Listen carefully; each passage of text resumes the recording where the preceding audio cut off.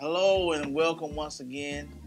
Thank you for joining us on our weekly Sunday school lesson. We're on lesson number 9, and it is entitled Courage to Speak Truth.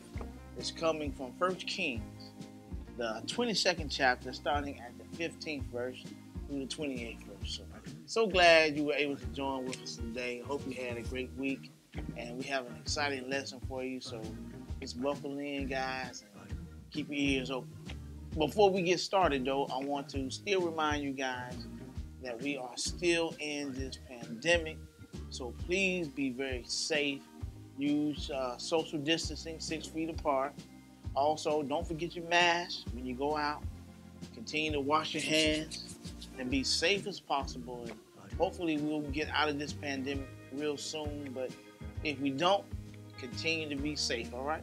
And also, too, I want to remind you guys that on Monday nights at 7 o'clock, come on back online, and we are having Young Life Bible study. And so I want you guys to come in, connect back with us. We're back at it. Mr. Lundy, Minister Gina, we have a great time. So it starts at 7 o'clock on Monday night, all right? So let's jump right into the lesson. It is entitled, once again, Courage to Speak Truth. So we'll jump in and we'll start with what's it all about. All right. Hello, Mama. Didn't make it home from work yet, did she? Randy busted into the house and ran directly into his sister's, Rodina's room. Now, what's wrong with you? Why are you so sweaty? Stuff like you ran all the way home from school. Because I did run all the way home, genius. I needed to beat Mama home to the phone. Rodina threw the magazine she was reading to the side and sat up. You're in trouble. You're in trouble. I can't believe it. Mr. A student, holier than thou, got in trouble at school. What did you do? Randy sat on the edge of Rodina's bed. Remember the paper I wrote to win our new computer? Rodina nodded, yes. Well, Randy continued. I didn't really write it. I copied it from a newspaper. Why did you do that? You could have easily written a paper good enough to win. I know, Randy agreed, but I waited until the last minute and didn't have enough time, so I copied it. I didn't think anyone would notice. Rodina sat next to Randy, but somebody did. Now what? Now they want to take our computer back and maybe even suspend me. That's why I wanted to get to the phone first. I didn't want Mama to find out. Randy, Rodina said compassionately, there's no way Mama's not going to find out. You should be the one to tell her. Is Rodina right? Should Randy tell his mother the truth and face the consequences? Isn't the result of telling the truth supposed to be positive? So now, we hear the story here, and we see Randy is in a dilemma. He doesn't know what to do. Should he tell the truth, or should he try to hide it? What do you guys think? Let's go back to the title of our lesson, Courage to Speak the Truth. The first thing I want you guys to remember is that courage means that you have to overcome your fear. And God wants you and I, He wants us to always be honest. But guess what? Sometimes we're not honest. You know why? Because we are afraid. But I want you guys to know from this lesson right here, as we read about Randy, even if you are afraid, you have to learn how to take responsibility. when you do things that are not right. So if you're in school, you get in trouble, and then your mom or dad say, "How was school today?" The first thing you should do is tell them what happened. You know why? Because if you are afraid and lie, you may get away for a little while, but guess what? Eventually, they're going to find out. And you know what? They're going to be mad. And not only going to be mad because you got in trouble, but they're going to be mad because you lied to them. So I want you guys to know and understand that you cannot let your fear cause you to lie. You cannot fool yourself and think, well, if I don't tell them what happened, then they won't find out.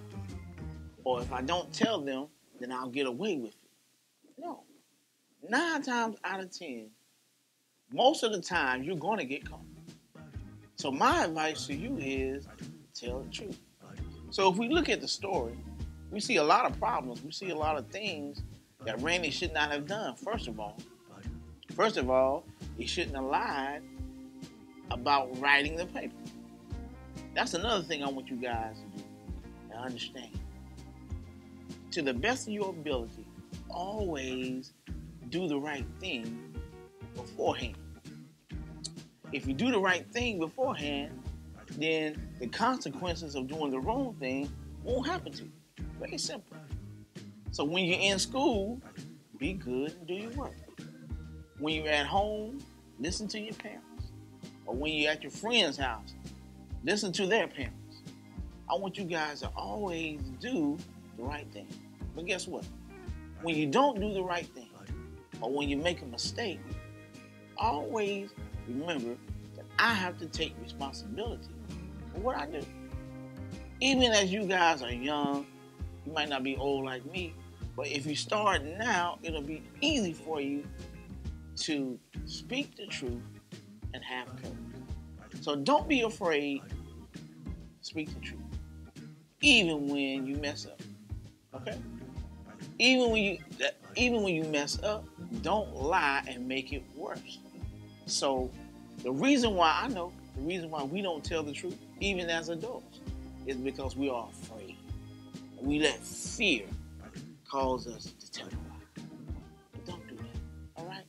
Don't tell a lie, but have the courage to tell the truth, take responsibility, because in the end, it'll work out better when you speak the truth and take responsibility for what you have done. Now, when we look at our text in 1 Kings, we find that King Ahab, he wanted to fight and go to war. So he asked all of his prophets to give him advice and tell him what to do. And guess what? All of his friends and his prophets told him, hey, King Ahab, if you want to go fight and you're going to win. But you know what? A lot of times, people want to do the wrong thing, but that's not the time to agree with you. You got to have the truth. Tell them the truth. For instance, if some of your friends say, hey, let's go to the store, and I'm going to take a piece of candy, and you take a piece of candy. You know what I'm saying? We'll get away with it. Don't worry about it. That's just like what they did with King Ahab. King Ahab said, hey, I want to go to war. I want to fight. But guess what? All of his friends said, hey, King Ahab, even though we think you're kind of doing the wrong thing, we're going to tell you that it's okay. You know what? They were all afraid. They were all afraid of King Ahab because if they told him the truth, he would put him in jail. If they told him the truth, he may punish them. And you know what? Sometimes when you are speaking for God and you're telling the truth, sometimes people may try to get you. People may be mad at you. But guess what? You cannot be afraid. Don't ever be afraid to speak the truth. So if somebody came to you and said, hey, let's go to the store and let's take some potato chips, let's take some candy, or let's take this video game, we're not going to get caught. Don't be afraid to tell them that you're not going to do that, because that's not what God would want me to do. And you shouldn't do it either. So getting back to our Bible lesson, King Ahab talked to all of his prophets, and they said, King Ahab, if you want to fight, go fight, you're going to win. So King Ahab was happy. But then he said, you know what, I'm going to call another prophet. And he called Micaiah. He was a prophet as well. He was a prophet of God. And Ahab came to Micaiah and said, Micaiah, I'm going to go to war. What does God say about me going, fighting this war? Am I going to win? Let me know what God says about me going to fight the war. So Micaiah, he was a servant of God. He was a prophet of God. And as he talked to God, God told Micaiah to tell King Ahab that if you go to fight in this battle, it's the wrong thing to do. And if you go and fight this battle, you know what? You're going to lose. Now, King Ahab asked all of his other prophets, and they said he was going to win because they were afraid. But the prophet of God, he told King Ahab, God said that if you go and fight, you are going to lose. What does that mean? That means that even though other people say the wrong thing, you have to have the courage to say what God says. Even if it means that your friends don't want to be friends with you anymore. Even if it means that certain things happen to you. You cannot be afraid to say what God wants you to say. Because if you say what God wants you to say, it's the right thing to say. And a lot of times, even as adults, we are afraid. When we see things going wrong, we are afraid to speak up. We are afraid to tell people, no, that's not what God wants us to do. So like even if you're in school and you see another kid that's bullying another kid, don't be afraid to speak up. Don't be afraid to tell that bully, leave that kid alone. You're not doing right. You should be friends with this other student. Don't be afraid. Don't be afraid when you think other people may laugh at you because you are speaking for God and you're doing the right thing.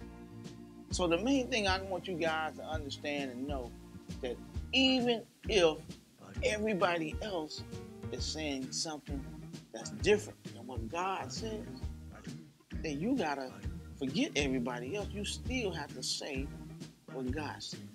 So the prophet of God told King Ahab what God wanted him to say. So I want you guys to remember, first of all, that if something goes wrong, don't be afraid, but tell the truth. Always speak the truth, even if you may have to suffer the consequences for something that you did that was wrong. Have courage. Don't be afraid.